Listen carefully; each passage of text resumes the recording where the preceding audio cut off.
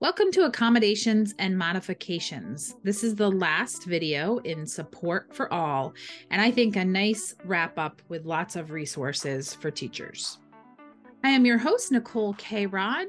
My email is there, and I would love for you to reach out and chat about these topics. I'm an MLTI ambassador, and when I'm not an MLTI ambassador, I am a 7th grade science teacher at Mount Ararat Middle School. Joining me today will be Rob Dominic, another MLTI ambassador. And then on this page, I also have the link to the bit.ly for this presentation so that you can have access to all of these wonderful resources, as well as the MLTI YouTube channel for a lot of videos and professional development around many topics. Today, we'll be talking about accommodations and modifications. And the way I'm going to set this up is kind of give you a glossary of terms to talk about where accommodations and modifications may be needed, talk a little bit about UDL, Universal Design for Learning, and tools that you can use for that. And then, of course, wrap up with lots more resources and tools that you can use directly in your classroom around accommodations and modifications. So let's start with a glossary of terms, student needs. These are places where you may need to have modifications and accommodations. So I'm going to start big and kind of narrow down. And so let's start with Universal Design for Learning. There is a link here to my last video, which gives you an explanation and some resources around this. But it's thinking about and planning for the variability, the differences that you know are in your classroom. And so planning ahead and meeting those needs regardless of who is in your classroom. And then differentiation is also a stem of this, but it's more thinking about, okay, here's a small group that I'm going to directly address their needs. It might be by content, process, product that you're differentiating. So thinking about those flexible grouping and using the data to push students forward. And again, I've linked a video here from the first video in the series. RTI, response to intervention, as well as, I'm going to skip over to the right, MTSS, multi-tiered system of supports. These are very similar. And what this is RTI is a 3-tiered system that really focuses on instruction and thinking about your whole group and then a smaller group and then the students that really need those interventions to get them to move forward. And then multi-tiered system of support is a framework. It's thinking about addressing students with behavior, SEL, and in an inclusive and equitable learning environment. And really, to do this right, you're harnessing what schools already do and have in place, and you're organizing those structures so that the whole school can meet all learners. Accelerated learners, this is a group that we, when we think about accommodations and modifications, we don't always include this group, but our gifted and talented students also need some of those accommodations so that we are giving them full access to the curriculum. And then an IEP, or special education. So this is an individual education plan where a student who's been identified with a disability receives specialized instructions. This is where, when we think about accommodations and modifications, this is what we think about, along with a 504 plan, which is also to ensure that a child who has disabilities is, they're identified under law and receives accommodations. So those are places, all places where we could use accommodations and modifications. So let's jump into Universal Design for Learning. So designing for variability, knowing full well that we have students in our classroom that are all different, whether it is based on ability, gender, culture, backgrounds, language. We have so many things that we're planning for, and our differences in our classroom. If we're planning ahead of time for those, what could that look like? So again, universal design is planning for that variability, thinking about planning teaching, learning products and environments to meet those differences and eliminating barriers. I've included here the UDL framework and also the video that goes into this more in depth, as well as a toolbox.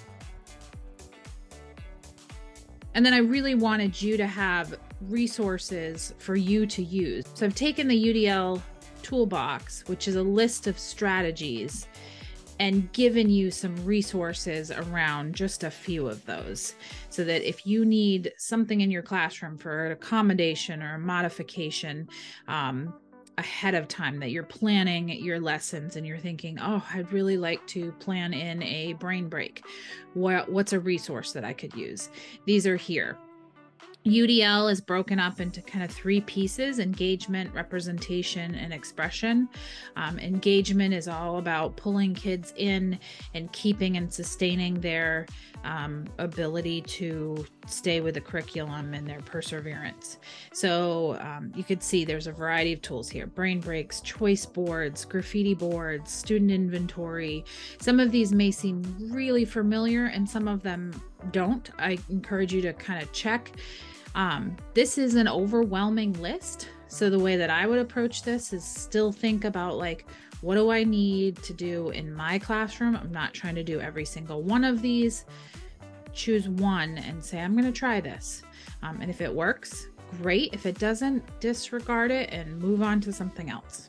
Representation. So you've got things like concept mapping, word walls, manipulatives, read alouds, back channel chat. And then expression, thinking about the ways that your students are able to show what they know. So maybe you're using a menu option like blended learning, or your students have access to speech to text, so that way they can use that as a accommodation. Sentence starters, something to get them started if they're struggling. You're also thinking about how to slowly release this so that it's student ownership. So thinking about goal setting or student to-do lists, things that are helping them so that they're working towards that independence. And then accommodations and modifications. So an accommodation is things that are used in the classroom in order for a student who may be struggling to access the general education curriculum. Accommodations do not change the content, vigor, standards, or grade level of the material that is being accessed. So when possible, when a student is struggling, we want to push toward the accommodation side, because a modification does change the content, the vigor, the standards of grade level. I've just gathered a lot of resources around this. What's really interesting, and I found, is that there's a lot of lists of accommodations, and there's not a lot of how do I do this? What accommodation should this child have? And I don't think that we have that training as general ed teachers to accommodate for students unless you've been doing it for a while. So I would encourage you to reach out to your special education teachers and work with them to modify your work for students. I'd also encourage you to look at that UDL design. So how can you really empower students to say, this is what I need to help push my learning forward, and giving them those options ahead of time. And then also, following IEPs, but trying things out, like, will this tool work? And then getting feedback from your students. How did that go? Was that helpful? And so this list of resources, I'm just going to go through it and kind of talk about different things and look at it so you can see what I have here. So the first resource that I have is an accommodation crosswalk.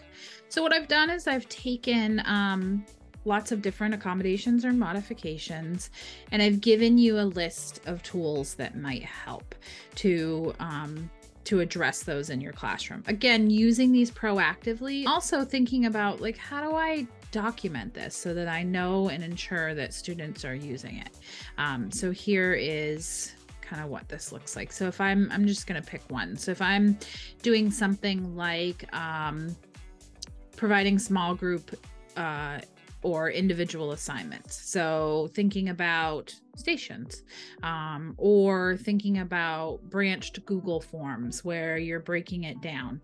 And then in order to document that, you'd put it right in your lesson plans. Or you also have a Google form if you used that. So I hope this is something that will be helpful as you're planning your lessons and thinking about those accommodations for students. So next up is Chrome extensions. And this is where we're going to talk with Rob Dominic, and he's going to go through some different Chrome extensions that will help you provide some accommodations or modifications for your students. Hi, I'm Rob Dominic. I'm an MLTI ambassador, and I'm just going to cover very briefly, very quickly about what Chrome extensions can do for classroom accommodations for both teachers and students. If you're not familiar with Chrome extensions, they are like little mini programs that can run in your Chrome browser. You don't have to download them to your laptop. So they may not be as powerful as a spreadsheet application or a word processing that's on your computer, but they still do a really good job with their little mini programs that they run. They are stored up here in your browser.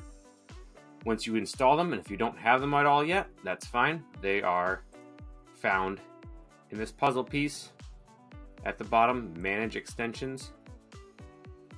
Now, if you have them, they will be located here, and you can turn them on and off with that button. I do recommend, toggling them on and off depending if you're going to need them or not, because if you have a lot of them running, it does bog down the browser. And it can slow it down because some of them, even though they're mini programs, when they add up, some of them do take a lot of browsing and computing power. So if you don't have any of them on here, no big deal. You can go to these 3 lines and you can go to the Chrome Web Store. Now, there's other ways to get to the Chrome Web Store, but that's just the easy way that I can just click, click, click and get there. And then I can search and install them. So extensions for accommodations that you have, it could be for individual students.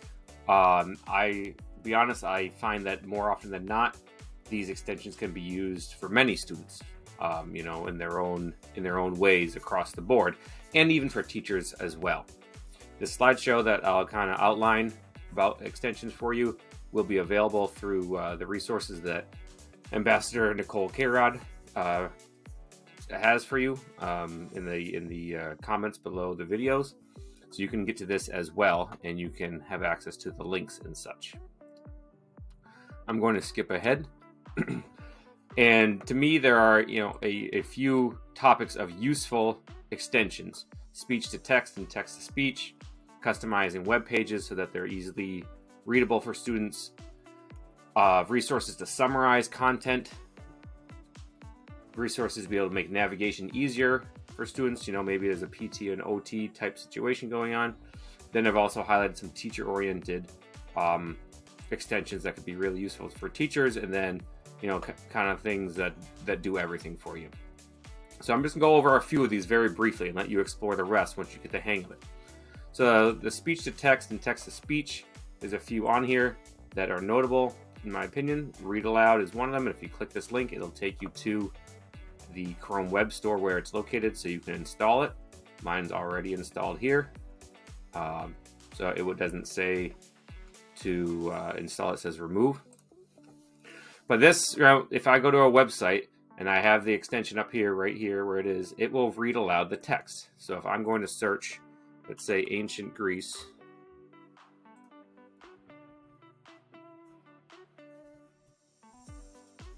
and I'll go to the history. If I'm here and I click the read aloud button up top,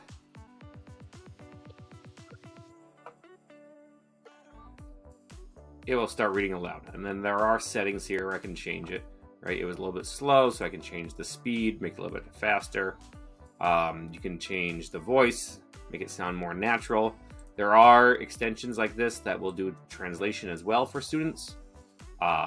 On the slideshow here, I have one that's kind of got this metal piece out of all of them. I like that one the most because it does the most amount of features. So on here, if I wanted to highlight this, because I have it installed already, I can go click on this immersive reader. By right-clicking, I can get to it, and it will open up that same information in this separate browser. And this one is backed by Microsoft actually, so it's pretty reliable. And then get rid of this ad. I can play it. It's a little more natural. There's lots of options here for the text to be able to increase and change the text and what it looks like. There's grammar options where you can highlight different pieces and have it show up. You can do syllables. There's lots of customization that can happen through here. But I'll leave you to play with that or to inquire about more later. So that's what that extension does, right? You can have it read aloud, you can have it translate, you can change the coloring so it's easy to read. There are also extensions through here that will customize the web pages. Like this Postlight reader. If I go back to this Agent Grease and I click the Postlight reader right here, right, it's grayed out, so it was right there. I just didn't see it. It will take that information from that website and it'll put it in like, you know, kind of like a Kindle format almost, make it a little bit easier to read. Notice how it took out the ads that were kind of being annoying. It took out a lot of the graphics that could get distracting. And there are some other customizations, not a lot, but there are some others you can do on this as well.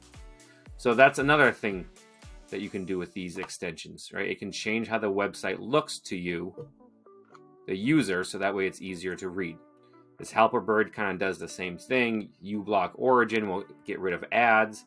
You can help clean up web pages so that it's easier for students to read and then copy and paste and interact with and even take notes. A lot of these can get pretty deep and helpful with that. Summarizing, there's a couple websites and extensions that will help summarize content for students. So if that's part of their problem with understanding and it's too much text, you can use those to be able to pare it down. So it just simplifies it for students. And then these are really cool, especially this lip surf. You can make it so you can just speak to your web browser, not your whole computer, but just your web browser, and have it navigate for you without having to use your mouse or anything. You can just use your words to say, click on this, go to this website, and it will do all that. Scroll up, scroll down, all those pieces. Teacher-oriented ones, just to show you real quick. Moat is an awesome one. You can see it. It's installed on mine up here, and it's integrated into Google Slides, Google Docs, all of your Google products. It's right there. It's basically voice commenting. So if I wanted to leave a comment on something, whether it be a Google Doc or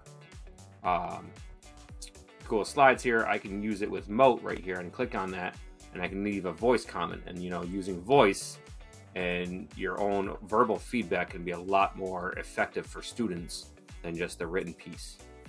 So there's that piece of it. Page marker. This is one that I just like to use a lot, especially being a former math teacher and going to be math again after this ambassador gig.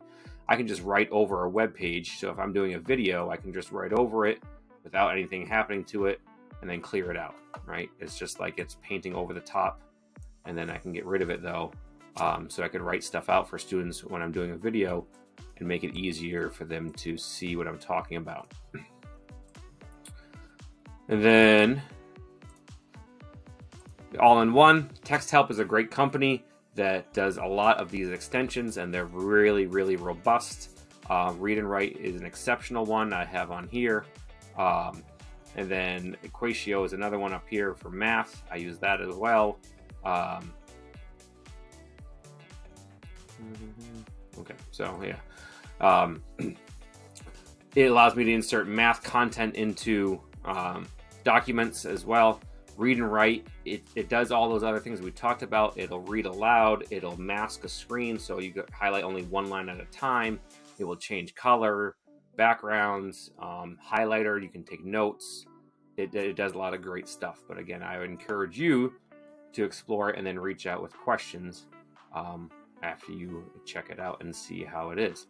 So again, to get to those, look for your puzzle piece, go through Manage Extensions, you'll get to this tab, and then you can open it in Chrome Web Store. And then once you get a bunch of them like this, you'll be able to turn them on and off as needed.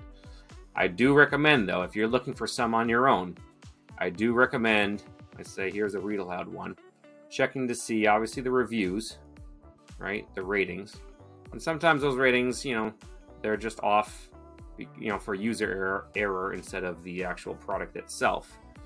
But I'd read about, you know, who it's backed by, where its uses are, and also when it was last updated. That's a big key to me if it's going to be, you know, usable in the future and if it's going to keep up with things. This Postlight reader, as it's called right now, that was called Mercury Reader, and before that, I think pretty sure it was called Rocket Reader. So the updates get annoying because it changes the name all the time. However, at least I know if it's getting updated, that means that people are paying attention to it and it's keeping it running instead of just getting left behind and depreciated at that point. So I do recommend checking to make sure that whatever extension you install has a reasonable enough update date on here.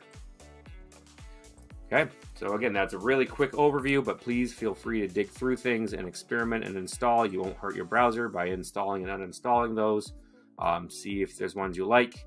Ones you don't like, there's plenty more options out there as well, but feel free to check out these recommended ones first. Thanks. Awesome. Thanks, Rob, for all of those resources.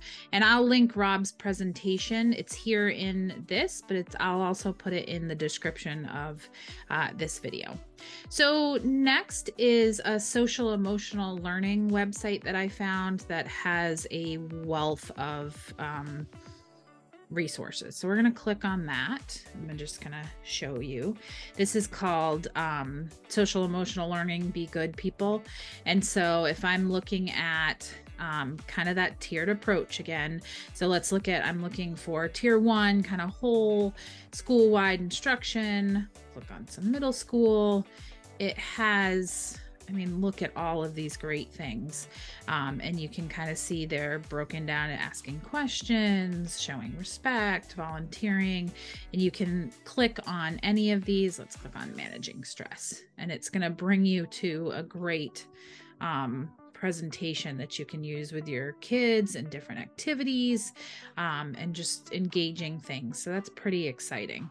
And then also it offers the tier 2 piece. So if we're looking at 4-5, we've got more kind of individualized interventions. So thinking about, let's see, managing stress.